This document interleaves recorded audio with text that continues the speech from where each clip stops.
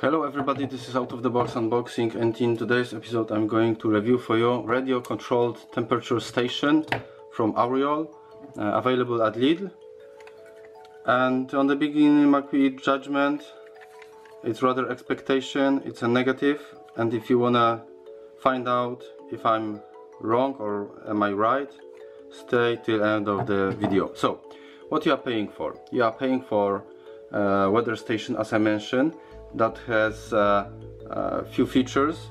I mean, most of them are highlighted on the sticker that you are buying with.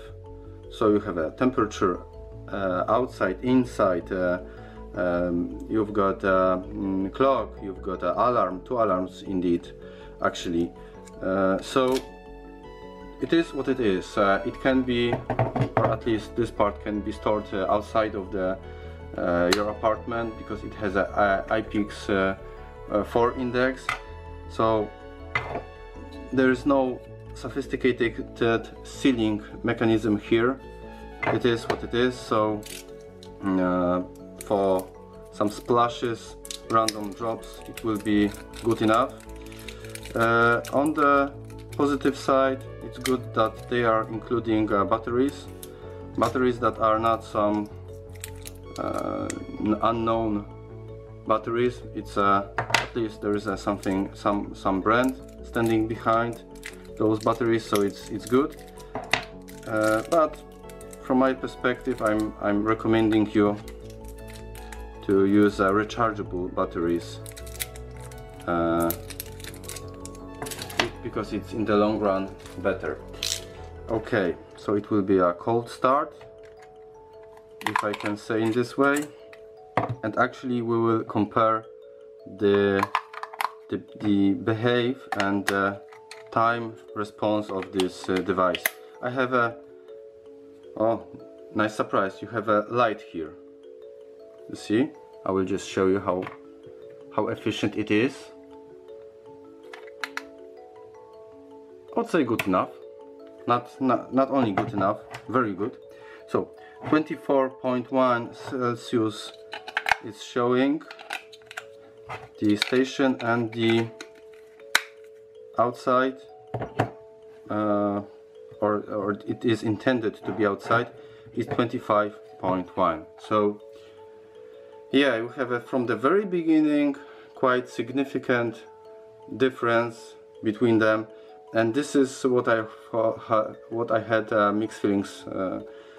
Because from my experience, none of weather stations from Auriol work properly, because one is the temperature. Okay, 1 degrees Celsius, it's not very high, but please notice here it's stable, 24.1, and here it's 25.4, and it's rising. And as well, you will be able to see the reaction time, because it's changing here already, and here is standing still. What else? I have a bad experience, because as well the distance, producer is claiming up to 100 meters, but I was just putting, let's say, 1.5 meters from it, just behind the window, usual window, not, I mean, concrete wall, something like that, and those station didn't connect each other. So actually you can see it's still rising, another 0.2 of a degree raised, and nothing happened.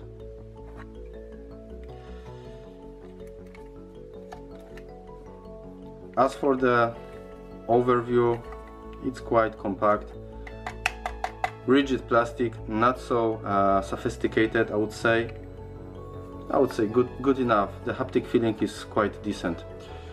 Again, 25.8, and there is no interaction between them. So 26. I will just make a reset.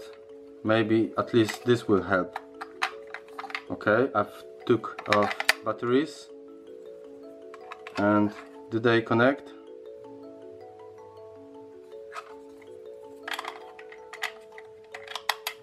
And what is strange, it was 24.1, now it's 24.9 after resetting. So maybe it's due to battery consumption, the refreshing time is not so efficient.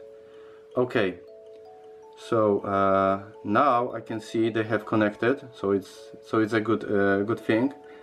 So at least they are communicating each other. So at least this is working quite decently. Now I will put it outside, and we will find out is it connecting or not. It's I have put it outside, so the distance is 1 meter and something. I'm just resetting just to not wait too long. 25.3, so it's rising, so it's adjusting. But let's wait. Is it gonna to connect? I think I can spot it's trying, you see, but it's showing nothing. Let me wait additional, I wouldn't know, 5 seconds, and I will go for it, and we will see it's gonna connect when it will be next to each other or not. Ta-da! Again, I would say again.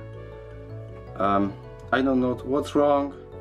If you have an idea, maybe I'm doing something wrong, but believe me, it's according to producer it should connect up to 100 meters. So from my perspective, the result is negative, but you buy it on your own risk. Just keep a recipe, that's my advice. Thank you for watching, stay tuned, and see you next time. Bye.